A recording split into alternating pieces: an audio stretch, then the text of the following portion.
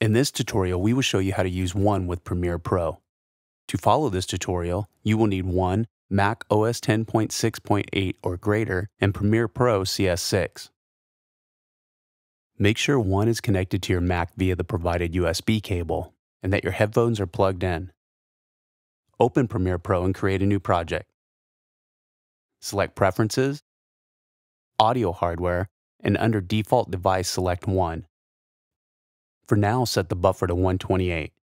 For best latency, you can set the buffer lower, but you may need to adjust the buffer higher depending on the size of the project you are working on. Then click OK. Select Preferences, Audio Output Mapping. Then under Map Output, select One. Click OK. Open Maestro located in the Applications folder. Here you can select from the different One input choices. Change source to internal mic if you're using One's built-in microphone. External mic if you're using a dynamic or ribbon microphone. External 48-volt mic if you're using a condenser microphone. For now, select internal mic. In Premiere, click on Audio Track Mixer in the Clip Viewer window. Click the Record Enable button on the track you wish to record to. Adjust your levels and record.